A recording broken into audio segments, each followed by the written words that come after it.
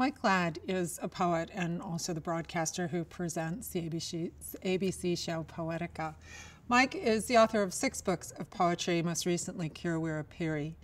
And to me, at least, when I think of Ladd and his poetry, I think very much of this place, and I think the way he evokes landscape.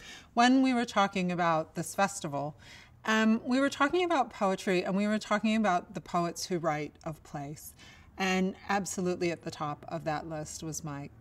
The other thing Mike does as part of the festival is he interviews people. And one of the things that I've really enjoyed, both on air and also on stage, is the generosity and knowledge that he brings. He is an incredibly warm and knowledgeable and enthusiastic soul.